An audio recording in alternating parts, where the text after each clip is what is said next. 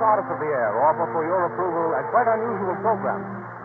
A great deal has been written about Victor Herbert, the composer, but not near enough about Victor Herbert, the man.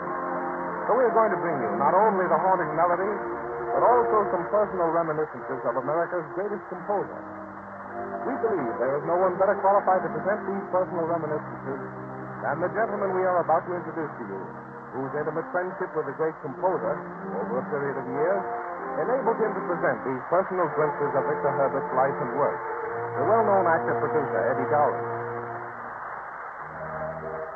Picture Eddie Dowling at the age of 18, a struggling young vaudeville actor, engaged to play a small part in a new show called She Took a Chance, for which Victor Herbert had written a score. This marked the beginning of a friendship that lasted during the life of the great composer. And now it is my privilege to present Mr. Eddie Dowling.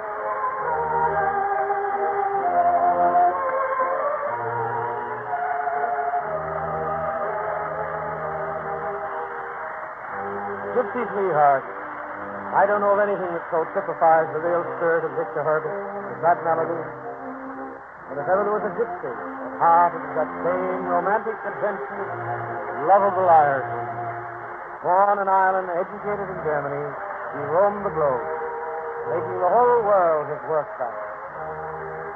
I'll never forget a little incident that gave me my first insight into his character and this great man. It occurred during the rehearsals of the show the announcer just mentioned. He'd been in rehearsal a great many weeks. One afternoon, one of the chorus girls suddenly dropped to the floor in a faint. Mr. Herbert went immediately to her assistance. When she came to, he discovered she was weak from hunger. He'd been rehearsing so long, she'd run out of funds. Hadn't been able to make an advance on her salary. On questioning the rest of us, he found that we were nearly all in the same boat. He stopped the rehearsal and went immediately to the manager and demanded that we all be given enough money to tide us over. Also that the show open without any further delay. Well, it did. He took a chance opening in Washington the following Tuesday.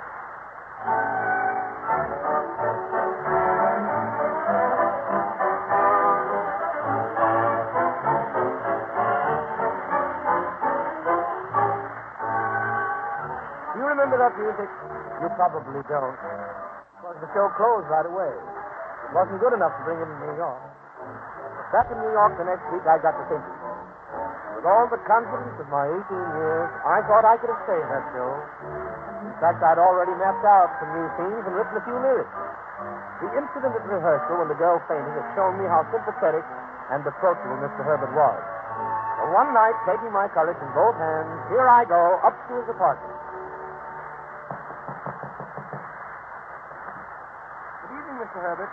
Good evening, Eddie. How are you, laddie? Mr. Herbert, I hope you'll excuse me coming up like this, but I was wondering what you're going to do about the show. It struck me, I was thinking... Well, don't think out here in the hall. Come in, my boy. Let me take your hat. There's a nice, comfortable chair. That's it. Now then, what's that you were saying? Mr. Herbert, I'd like to talk to you about that show. What are they going to do with it? I don't think that anything will be done with it, unless the author can fix it up. And so far, we haven't been able to get hold of him. And to tell you the truth, I don't think he could do anything if he did. I think I could do something with it. I'd like to rewrite it. Would you now? Well, what makes you think you can? Oh, I've got some great ideas. You know, I used to sit around at the rehearsals and figure what I'd do if the show were mine.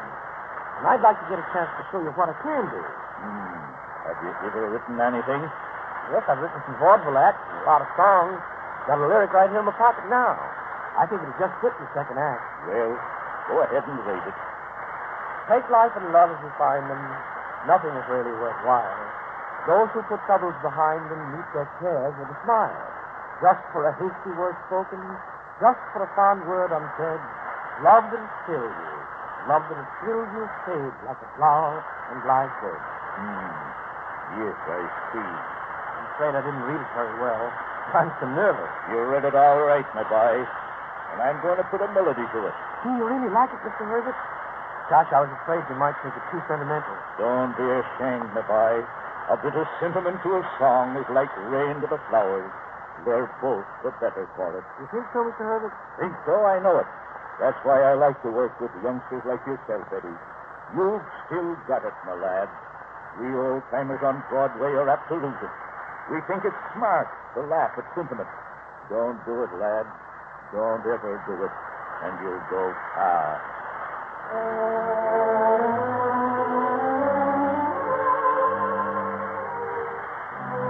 I can't begin to tell you the effect these simple words of Victor Herbert had on me that night so long ago.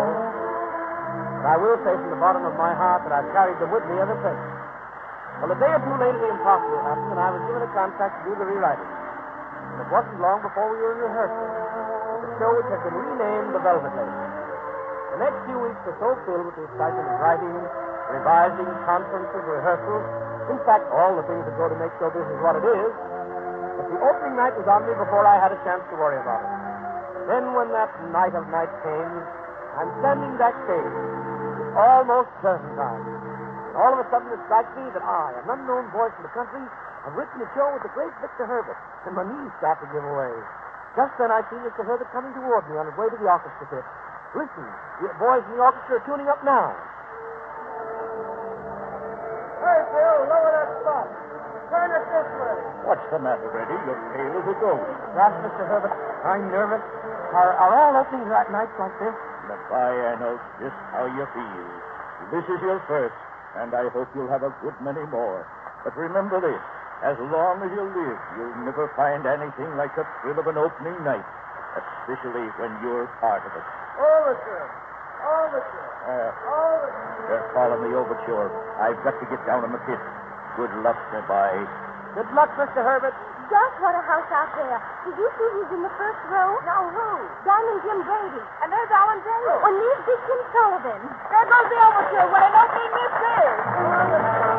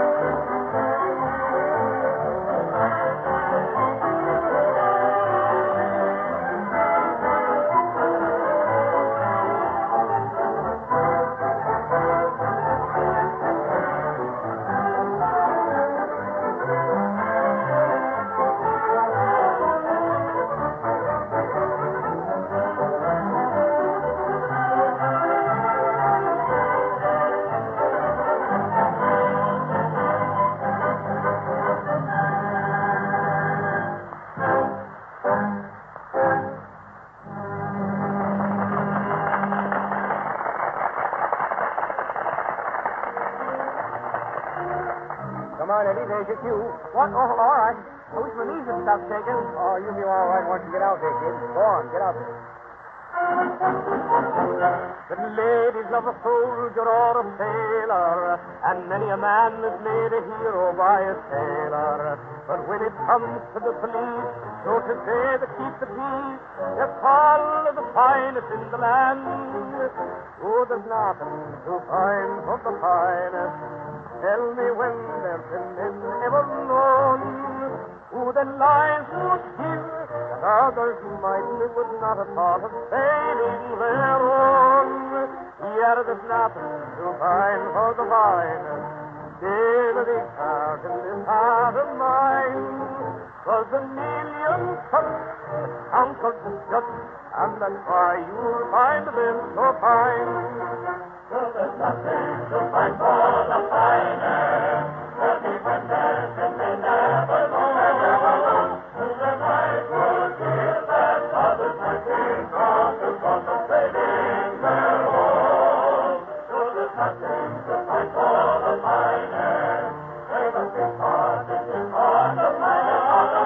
You're a two Irish cops can lick any 40 watt.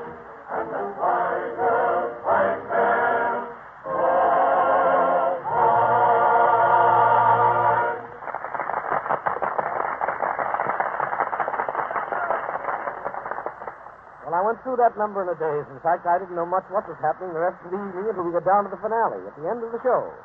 Suddenly I came to, and I found myself standing in the wings, listening to the beautiful melody that Victor Herbert had written for my simple little lyrics.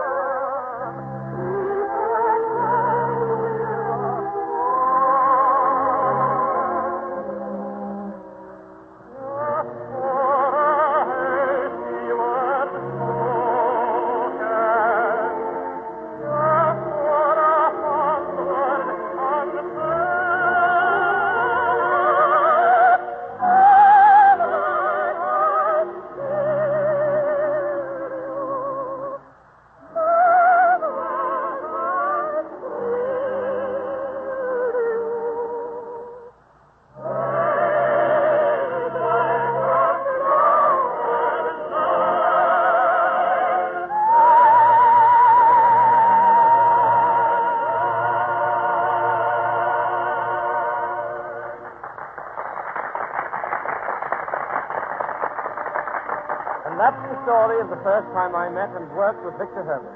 And I feel a great deal of pride and pleasure in being able to present these personal reminiscences to you.